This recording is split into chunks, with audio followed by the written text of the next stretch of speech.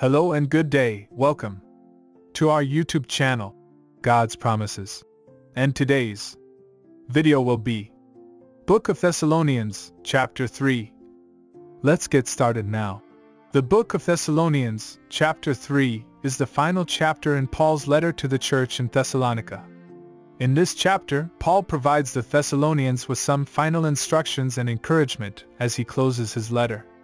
One of the primary lessons in this chapter is the importance of prayer and support for fellow believers. Paul asks the Thessalonians to pray for him and his companions as they continue to spread the gospel. He also encourages them to pray for one another and to support each other in times of need.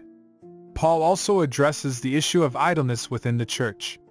Some members had stopped working and were living off the support of others. Paul reminds them of the importance of working for a living and not being a burden to others.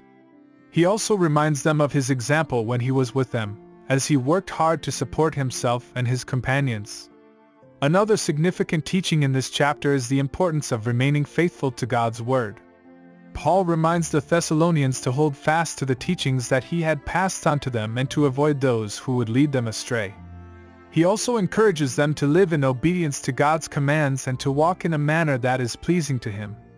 In terms of day-to-day applications, the teachings in the Book of Thessalonians, chapter 3, have several practical implications. Firstly, it emphasizes the importance of prayer and support for fellow believers. We should be lifting each other up in prayer and providing practical assistance when needed. Secondly, it reminds us of the importance of working hard and being self-sufficient. We should not be relying on others to provide for us, but should be striving to support ourselves and our families through honest work. Thirdly, it reminds us of the importance of remaining faithful to God's word and walking in obedience to His commands. We should be actively studying the Bible and seeking to apply its teachings in our daily lives.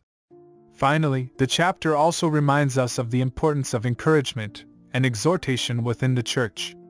We should be building each other up and spurring one another on towards love and good deeds. In conclusion, the Book of Thessalonians, chapter 3, provides us with valuable guidance and instruction on how to live out our faith in a way that pleases God. It reminds us of the importance of prayer and support for fellow believers, of working hard and being self-sufficient, and of remaining faithful to God's word. As we seek to apply the teachings of this chapter in our day-to-day lives, may we be encouraged to walk in a manner that is pleasing to God and to build up our fellow believers in love and good deeds. Thank you for visiting us today. Please share with us your favorite Bible chapter below in the comments section.